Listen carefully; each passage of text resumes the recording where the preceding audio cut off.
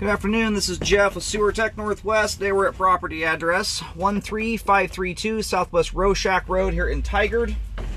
We are located, and I describe everything as if you're standing in the street facing the front of the house.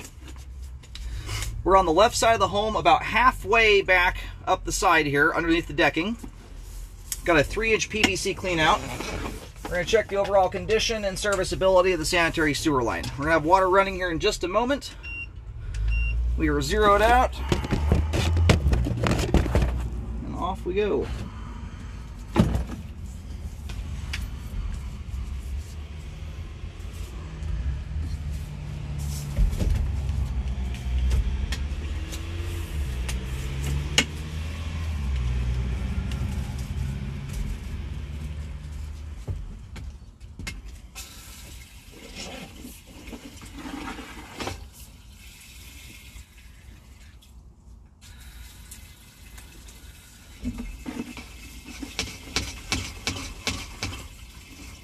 Alright, about immediately upon access, the line transitions over to ABS plastic. On the way out, I'll get a gander there to see if the line transitioned diameter or not. Camera scraped a little stuff off the bottom of the pipe right as we dropped in there. This property's already got a pretty good setup for a sewer line. It naturally has a slope to it, which is ideal. Anytime you have a naturally sloped property, your likelihood of ending up with settling issues, a gradation problem like a belly or something of that nature, goes down significantly. Until you get down to the street level anyway. By the time you get down to that point, most of those things become completely insignificant anyway.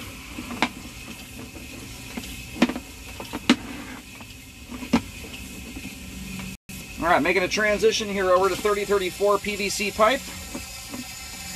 Thus far, nice looking sewer line. And quite a clean sewer line to boot.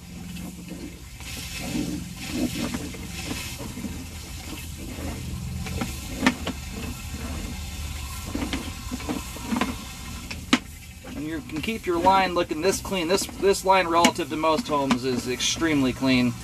And the number one thing that keeps your pipe that way and or gunks it up, if you don't mind it, is putting fats, greases, and oils down your kitchen sink drain.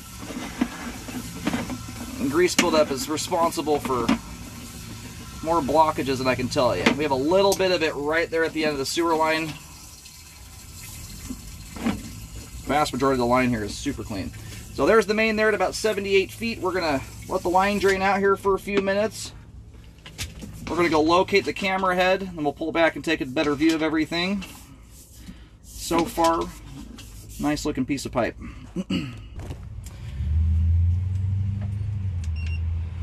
Alright, located the camera head successfully. The line ends up terminating on the main on Snapdragon. So that's the, as you face the house from Roshack, that's the street directly to the left of this house.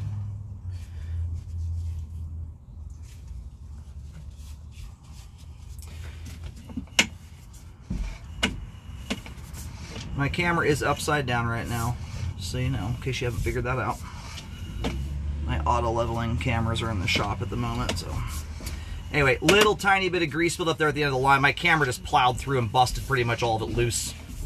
Even if you had a big chunk of thick grease there in the last 2 feet, it's still essentially meaningless. You'd never be able to develop a blockage from that far away down a hill like this. But anyway, that is the only example in the line where I can even hardly say there's any level of buildup at all. My camera just blew through all of it. All that'll break loose on its own now.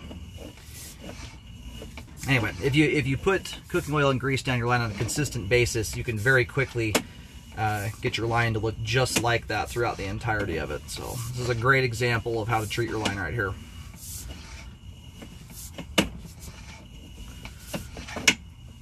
All the 3034 PVC pipe there looks great. That appears to be 4-inch diameter 3034 PVC. We don't see any diameter changes as we come back to the ABS and PVC. We know that's 4-inch.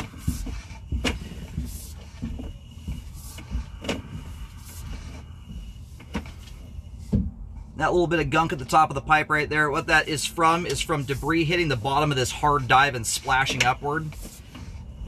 That's all that is. They're a very common thing to see at the base of hard vertical drops.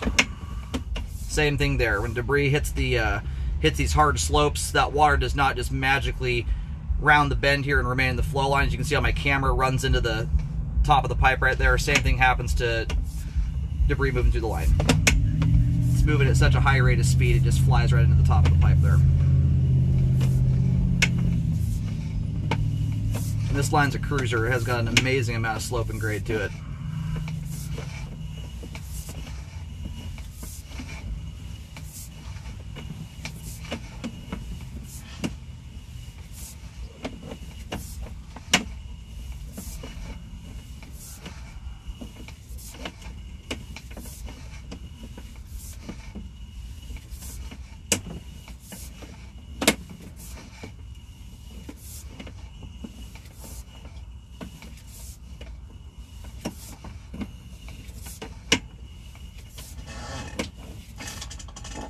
Alright, we're going to flip the camera around here and run backwards. Everything from the clean out access to the main lateral connection, all of it is in great shape. Has good flow, very clean. We just flipped around, we're now going backwards. Right here, this is the dive as the line dives down to exit out of the foundation. So at this point here, we are back inside the crawl space. Everything from that point forward is all exposed piping that you can look at with your eyeballs in the crawl space. The home inspector takes a look at that stuff. That's a fantastic looking sewer line right there. That's about as good as a sewer scope can go. Great flow end to end. Everything's in good shape. There's nothing about that line I could nitpick structurally, even if I tried to. Sewer line is functioning properly at this time. And so, and as a kind of a general idea here, the line does not go straight out from the left side of the house. It veers toward the front left corner of the property, but it turns and shoots out long before getting to that point. It does a bit of a zig and a zag. I'll put a little bit of a diagram on the report, it kind of gives you an idea. And great looking line there. It is functioning properly at this time.